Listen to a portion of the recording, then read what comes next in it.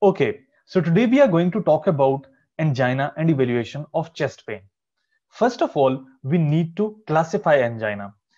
Classical angina is the one that has 3 points.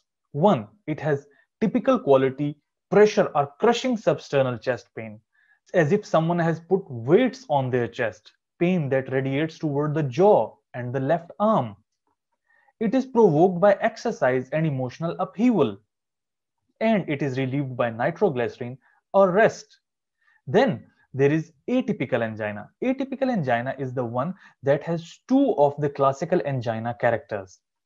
Non-anginal pain. Non-anginal pain is the one that has either one or none of the classical angina features.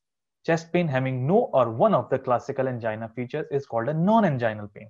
This is the main classification of angina. Now we'll be talking about some atypical anginas, how different presentation of angina can be.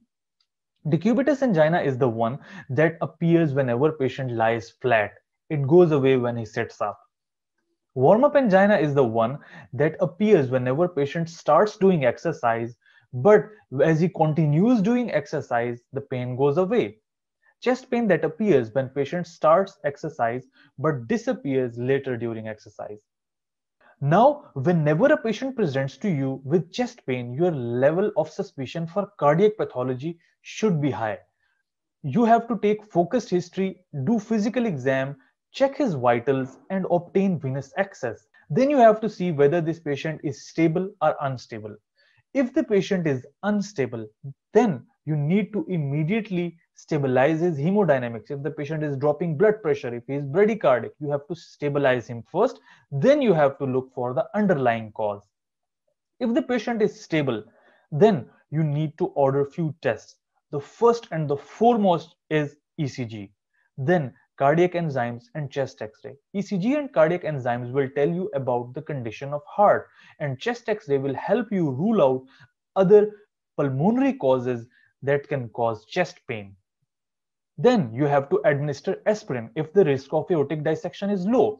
How will you know that this patient is having an aortic dissection? While you were performing physical exam, you have to check blood pressure in both arms. If the blood pressure in both arms is different, then it means that there is a risk that this patient is having an aortic dissection right now. This patient is internally bleeding, and if you administer aspirin in such case, that patient will bleed to death because aspiration thins blood, it inhibits clotting. And you also have to give sublingual nitroglycerin. Aspirin, if given in the first few minutes of the chest pain, will save lives. Aspirin reduces mortality. It has a great mortality benefit. Other than that, sublingual nitroglycerin will also cause vasodilation of the cardiac blood vessels, increasing the blood supply to heart. And then you need to remember one thing about sublingual nitroglycerin, that when you were doing physical exam and you saw that the patient is hypotensive and bradycardic, then there is a chance that this patient might be having an inferior wall MI. An inferior wall MI or right-sided heart MI that causes vagal stimulation. That vagal stimulation causes blood pressure to drop and bradycardia. So in such case, you do not give nitroglycerin because it will further exacerbate hypotension. Nitroglycerin causes venodilation that decreases preload to the right side of heart, and heart function will further decrease.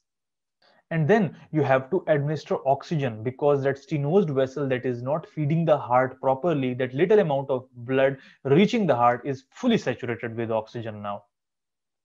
The first result that you will receive will be of ECG. And the most important thing in ECG is that you have to see whether there is ST segment elevation or not. If there is ST segment elevation in ECG, then it means that it is myocardial infarction, permanent damage to the heart has taken place. And you have to initiate the protocols for the management of a STEMI. I've talked about STEMI in detail in my video on management of myocardial infarction. This is an ECG that you receive, and if you notice, these are all ST segment elevations in these leads: 2, 3, AVF, V3, and V4. Then sometime it happens that ECG is not showing ST segment elevation, but there are certain changes that you see. Maybe there is ST segment depression on ECG that show that there is some insult going on with the heart that is not consistent with the ST segment elevation MI, but some damage is going on. Now, there is no ST segment elevation, but there are certain changes on ECG. The next thing is that you have also ordered cardiac enzymes. You have to assess cardiac enzymes now to see that what is the situation of the heart. I'll briefly talk about cardiac markers first. Cardiac markers are basically cardiac enzymes that are present in the cells of the heart. Whenever there is damage to the cells of the heart, those damaged cells release cardiac enzymes in blood. So cardiac enzymes in the blood show that there is some permanent damage into the heart. The most important cardiac marker is troponin. Troponin is elevated within 6 hours of MI and it remains elevated for 1 to 2 weeks. Troponin is highly specific for MI and it is the one that you must remember that it is the best test for initial diagnosis of an MI. Then there is another marker, CKMB. CKMB is not very specific for heart. CKMB is also elevated whenever there is muscle damage. So troponins are the ones that are used for the initial diagnosis. CKMB are also important. What is the importance of CKMB? CKMB return back to normal within 48 to 72 hours. So these levels fall back to normal within 3 days. So this thing is important because if the patient had first MI and you diagnosed that patient using troponins for initial diagnosis, now this patient has developed second MI within that week. Within that week, that patient developed a second MI. Now you cannot use troponins because troponins remain elevated for 1 to 2 weeks.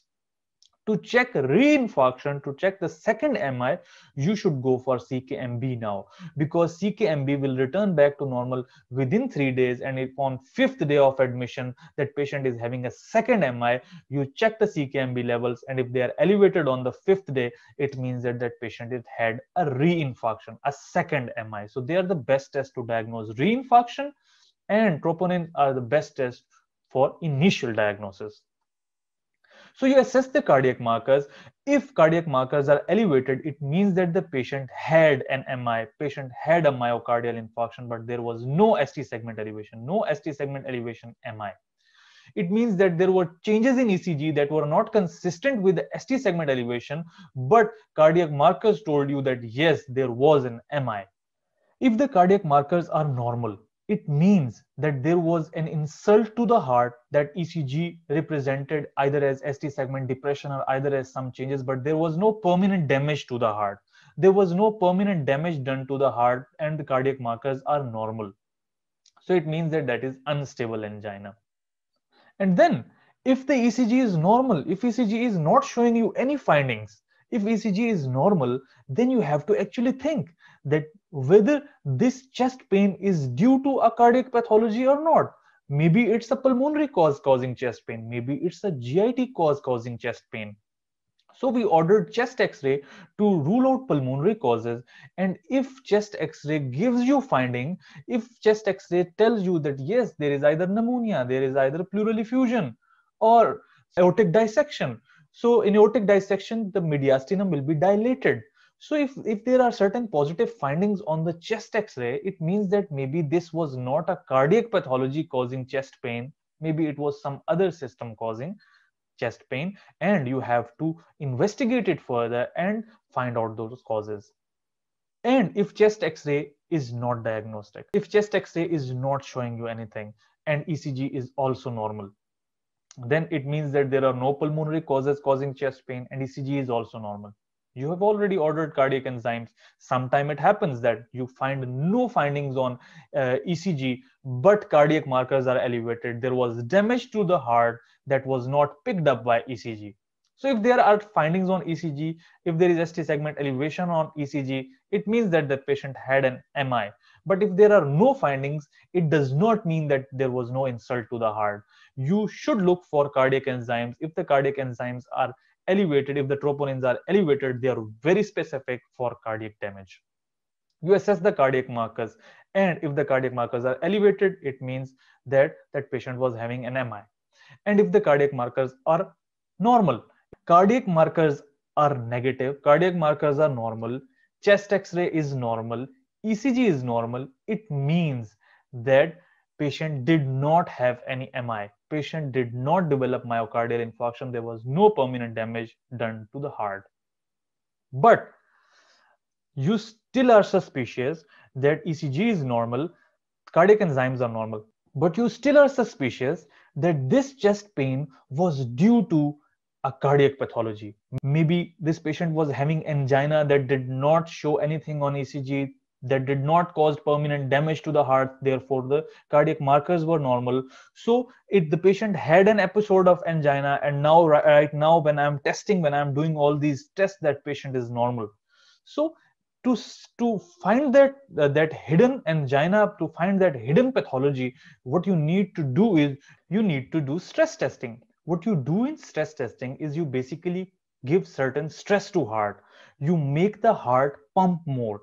When the heart beats more, oxygen demand of the heart increases. When oxygen demand to the heart increases, if there is a stenosed vessel, a vessel that is not able to fulfill the demands of the heart, the oxygen supply to the heart will decrease and heart will go into hypoxia. And you, in that hypoxic situation, you do ECG, you do echo, and you find out that stress to the heart, you find out the hypoxic insult to the heart. So you do the stress testing. For stress testing, the first thing you can do is you can ask that whether this patient can exercise or not. If the patient is able to exercise, then you have to see that whether this patient's previous ECG, this ECG was normal or abnormal. If this patient's previous ECG is normal, then you have to go for exercise ECG. You repeat ECG while this patient is doing exercise. While this patient is in stress, you repeat the ECG, and if the previous ECG was normal and there is certain cardiac pathology, if there is coronary artery stenosis, that exercise ECG will be abnormal now, and you pick up that abnormality through exercise ECG. You do exercise ECG and you receive an ECG like this, an ECG that is having ST segment depression in all these leads. ST segment depression shows that there is ischemia, hypoxia to the heart. His heart is ischemic right now. And you induced this ischemia and you picked it up on ECG, which was previously normal. If the patient is able to do exercise, but his previous ECG was not normal, his previous ECG showed findings, or his previous ECG a year ago, he had an MI and there are certain pathological Q waves present in his ECG, and in such situation that patient is actually having a pathological heart, there is certain dead tissue present in the heart due to that previous MI.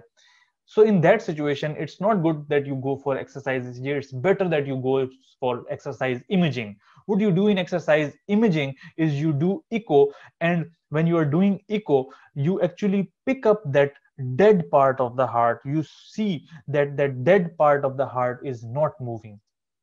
This is a beautiful video showing how exercise imaging tells you the dead tissue that is not moving. You do the exercise imaging and you do exercise ECG and you get positive findings. But what if the patient cannot do exercise? If patient is unable to do exercise, then you have to pharmacologically stimulate the heart. You have to give certain drugs like dobutamine that will pump the heart, that will make the heart work more. And when the heart will work more, its oxygen demand will increase. And if there is oxygen demand and oxygen supply are unequal, there will be hypoxia, ischemia that you will pick up by either ECG or echo. If all of these tests show you positive finding that yes, there is hypoxia, there is ischemia to the heart, the vessels are stenosed. Now you have to see which vessel is stenosed and how many of the vessels are stenosed and the extent of their stenosis. All of this information can be obtained by coronary angiography. What you do in coronary angiography, you give a dye to a person, you inject a dye in the blood, and when that dye enters heart, enters coronary arteries, you take the pictures. If there is stenosis, if the path is narrow, that dye will show a thin line in that artery. This is a picture showing stenosis of this part in the coronary artery. This part, the dye has got very, very thin, showing the extent of stenosis. So when you do coronary angiography and you see the extent of stenosis, now you have to decide what you need to go for. If the patient is eligible for coronary artery bypass graft, if there is a triple vessel disease, if there are 3 vessels that are blocked, or if the left main artery is blocked, then this patient is eligible to go for a coronary artery bypass graft. What you do in coronary bypass is that you take a vessel from any other part of the body like saphenous vein and you actually bypass that stenosed area in the heart. So you have to further assess the patient and explore your clinical options. In summary, if a patient presents to you with chest pain, your level of suspicion for cardiac pathology must be high. For that purpose, if the patient is unstable, you have to stabilize hemodynamics and go for the underlying pathologies. If the patient is stable, you need to go for ECG, the most important one, the most urgent one that will give you the earliest results, cardiac enzymes and chest X-ray to rule out other causes of chest pain like pneumonia or pleural effusion or things like that. You have to administer aspirin as soon as possible, preferably oral, reduces mortality. Sublingual nitroglycerin, not if the patient is hypotensive or bradycardic. You have to administer oxygen. If the ECG is consistent with MI, yes, then you have to see if there is ST segment elevation or not. If there is no ST segment elevation, check cardiac enzymes. If cardiac enzymes are elevated, it is non-ST segment elevation. MI is there, but that is not consistent with ST segment elevation. If the cardiac markers are normal, it means that the patient is having an unstable angina. There is angina ischemia going on, but there is no permanent damage to the heart. If the ECG is normal, then you have to see chest X-ray. If chest X-ray gives you the cause like pleural effusion, pneumonia, then you have to treat that cause. If chest X-ray is not showing you anything, then you have to assess cardiac enzymes. If cardiac enzymes are normal, chest X-ray is normal, ECG is normal, and you are suspicious that this patient is actually having a cardiac pathology, a cardiac chest pain, then you have to go induce stress to the heart. And by inducing stress to the heart, you see whether this patient is having ischemia to the heart or not.